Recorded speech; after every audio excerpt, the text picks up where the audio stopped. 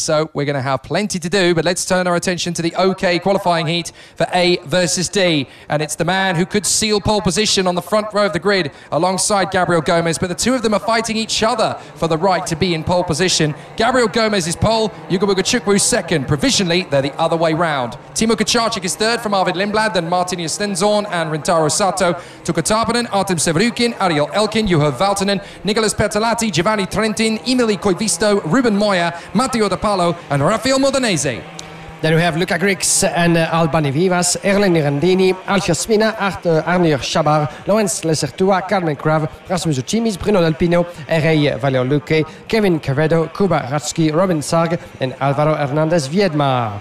Yeah, from the beginning of the weekend, people were asking, who on earth is this Gabriel Gomez character and how on earth has he got this fast? Nobody's asking that now. They know how quick he is. And here this weekend, he has a real chance to make history. In his second ever appearance in the FIA Karting Championships, he could become world champion. We go green, up to the first corner, and it's a good start from Gomez, but around the outside, Chukwu and Lindblad have got an absolute stormer. They get straight through, and Gomez is going to drop down behind Rintaro Sato. So again, the outside line gets a flyer, and it's Yugo Chukwu and Lindblad that storm past the Brazilian. Lindblad is right on the back of his New York teammate.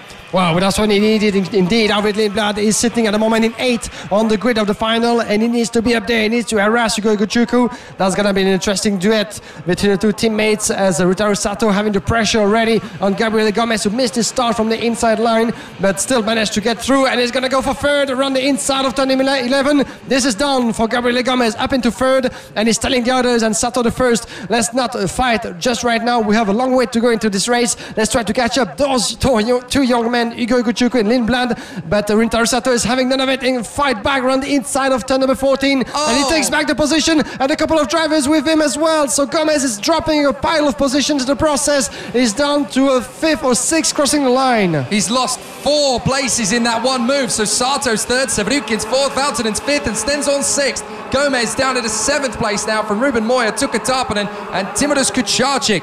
Rafael Kamara must be loving this, as there goes the move from Valtonen as he gets past. So does Stenzorn, and so does Gomez past Severukin, and also Ruben Moya gets there as well. The Spanish driver comes up another position, but Rafael Kamara must be loving this, because now that Gomez is down the order, he is looking at 3rd on the starting grid. And Tarponen losing positions as well. He's down in 9th position, not where he wanted to be. Stenzorn now making the move on the inside of Valtonen. He has to bail out of it, but Gomez needs to fight back, otherwise Kamara will be ahead of him on the grid.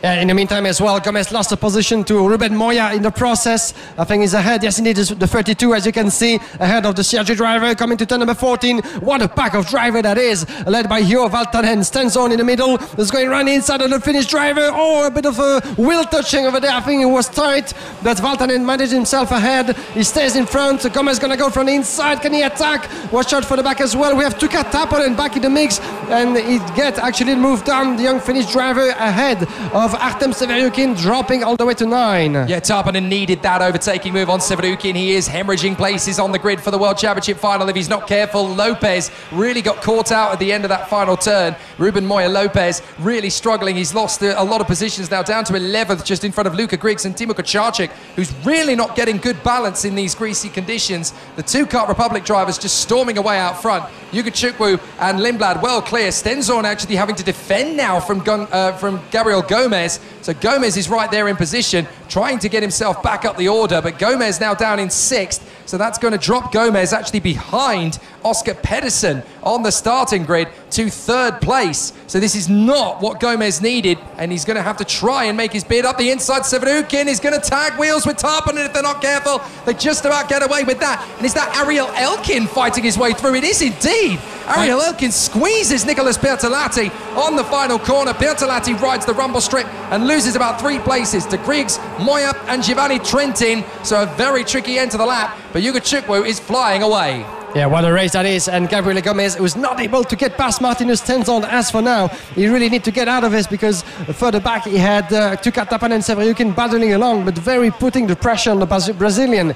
He was able now to put a bit of a gap between himself and the rest, as Yugo Chukwu is leading the way for 6/10 of a second, almost 7 on Arvid Lindblad. A 1-2 for Kart Republic, not in formation as for now. Gomez just got Stenzorn. Now that's an important one, so Gomez is going to secure 3rd place by making up that position. because that will put him 1 point clear of Rafael Kamara. So that's going to put him third on the starting grid for the final. Here's Chukwu, still looking good for the win and pole position. He would only have dropped one heat all weekend. Lindblad is doing everything he can to catch him. It's not working. Sato is third, Valtonen is fourth, and there's Gomez in fifth. As up the inside to sixth comes Tuukka Taponen.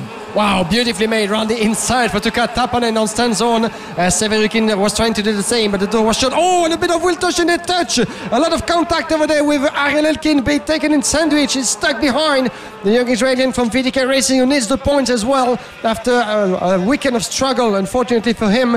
But right now he's being stuck behind Artem Severukin in 8 and 9. Big slide from one of the Tony Karts, getting squeezed out there. That was one of the privateers. I think Luca Griggs just saving it, and he's already had one big accident this weekend. He really didn't need another one. Stenzorn defending valiantly to Severukin, desperately trying to hold on to his position as Ariel Elkin is going to get up the inside of Severukin instead. And now look, Valtonen has caught right up to Rintaro Sato. He's going to make the bid for third position up the inside. That'll do nicely. Juho Valtonen, who almost won the World Championship, don't forget, on home soil 2 years ago, is looking hungry for a bid to get himself back into the top 10 of the starting grid.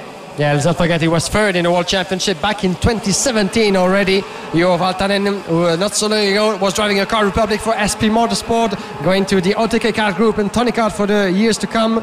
And he just made that move to take on Rintaro Sato under the pressure now of Gabriele Gomez, the CRG driver, all the way down to the Japanese driver. Can he go around the inside at turn number 8? That's neat and clean from Gabriele Gomez, upper place into fourth. Rintaro Sato is going to have to fight back halfway through this qualifying heat.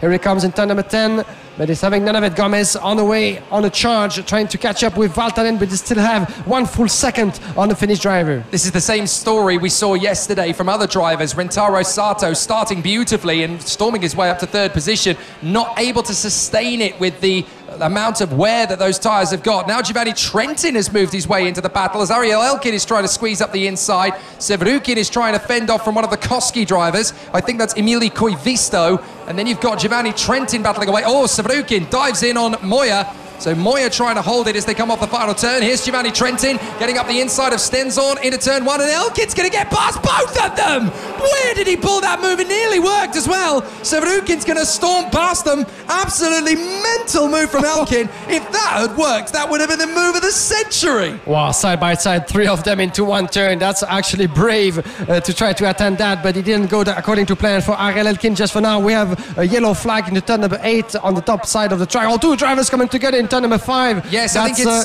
Koivisto and Griggs. Koivisto and Griggs have tangled with each other up at the top of the hill. So Griggs is out of it, Koivisto's out of it, and I think we've also lost Timo Kucharczyk. Kucharczyk is pulled off the road, so I'm not sure what happened to the pole, but he is out of this race as well. He was losing time anyway and having a horrible time of it, so now he will not start the World Championship final in the top 10. Very unfortunate for the pole, and it's going to be almost impossible to fight his way through this staunch group of talent to come back up into the top spot. But Gomez just trying to get well clear of Tuukka Taponen, but Taponen is really pushing, and he is trying to get up into that 4th place. If he manages to do it, that puts him under real threat of losing more ground to Rafael Kamara in the rankings. Yeah, let's see, Taponen with the fastest lap onto this track, 62.8, trying to chase on Gabriele Gomez in 4th. As they make their way down to the hairpin, very heavy braking point. We haven't seen that much of a taking down over there but it stays behind Tuukka Taponen. Chukwu half of a second in front of David Lindblad, still with less than 3 laps to go before a checkered flag, but those 2 still in formation further back of Lindblad. We cannot count out Tuukka Taponen as a World Championship contender here at all. He's currently looking at 6th on the starting grid for the final, but if he gets past Gomez, that should promote him up into 5th position. And from the inside of the 3rd row, that is a very special position for Tuukka Taponen to be. Don't forget last year in the Junior World Championship, how hard he fought through the field to get 2nd behind Freddie Slater. Tuukka Taponen, if he gets the wind up him, he knows just how hard he can go through that field. And if Taponen gets even a whiff of the World Championship, and you certainly have got it from the 3rd row of the final grid, then he will definitely be fighting tooth and nail. He's been talking himself down all weekend long. He's been saying, I'm not where I want to be. I'm not as fast as I need to be. But he is one of those drivers that if he's not winning, nothing is good enough. And he has a great chance, as does this man, Juho Valtonen, of climbing back into the top 10. But if Taponen could get back into 4th position past Gomez, there could even be some interplay between the teams. Yeah, Tuka Tapanen has more than one card in his sleeve, and let's see what he can do on his way to the final. Now standing in 5th place, trying to catch up for less than 0.3 of a second on Gabriel Gomez, as we're about to enter what will be the last lap between those two. Lindblad's catching Ugo Chukwu. Yes, indeed, just 0.3, as we thought that Ugo Chukwu had this one in the back for the third time. Lindblad is catching up his teammate. And now Ugo knows it. Yes, indeed, just watch over his shoulder, as we saw the little gesture from Lindblad saying, let's keep on going, mate. I'm not going to attack you, so to speak, but I wouldn't be surprised if he goes for the dive. As for now, Ugo Chukwu is on his way to pole position. We still have one way to go after this one, as Lindblad is now in 8th place currently. Look, this is a team sport to a certain degree, but there's no team championship. There are no team orders. Once you get out on that track, there are no mates out there. You race for yourself. And Arvid Lindblad, if he can find a move in the final hairpin down the bottom of the hill on Ugo Chukwu, he's going to take it. So Arvid Lindblad will want to put himself into a good position. He's currently looking at 8th place. He could do with being a row higher on the grid. He needs to find something, and if he can get past Ugo Chukwu and make it a little bit easier for himself, he will give it a go, but he's not going to be close enough. He's going to hustle Ugo Chukwu right to the end, but he won't quite manage it on the American. You've got to give Arvid Lindblad plenty of credit for being forceful and tooth and nail to the end, but Ugo Chukwu is going to get it. Arvid Lindblad will be second. 3rd place is going to be Juho Valtonen in front of Gabriel Gomez and Tuka Tarpanen. Now that is a very deadly potential top 6 on the starting grid. As it stands at the moment, Ugo Chukwu, Pedersen, Gomez, Kamara, Kayak and Tarpanen. Anything could happen in that top 6. Anything could happen indeed, as Arvid Lindblad just missed his 2nd victory in the qualifying heat for 0.2 of a second. A 3rd win it is for Ugo Chukwu with his beautiful Mario Andretti tribute livery on his helmet. 1-2 for Czech Republic. Ugo Chukwu in front of Arvid Lindblad. 3rd place for Juho Valtonen in front of a courageous Gabriel Gomez, who resisted all the way until the end in front of Tuka Tapanen. Artem Severyukin, after dropping all the way down to the edge of the top 10, managed his way through up to 6 in front of Ruben Moya, Runtaro Sato, Elkin. Then we have Alfio Spina running at the top 10 after a good effort of 10 positions climb. Then we have Giovanni Trentin, Erolino Randini, Rasmus Ducimis, Bruno Del Pino, Matteo De Paolo, Martinus Tenzon, and Nicolas Pitirati down in 17. 18th in the race, Carmen Krav, the Estonian lady, and then it is Anna Shabdor and Laurence de Sertua, who's had a really difficult World Championship this time.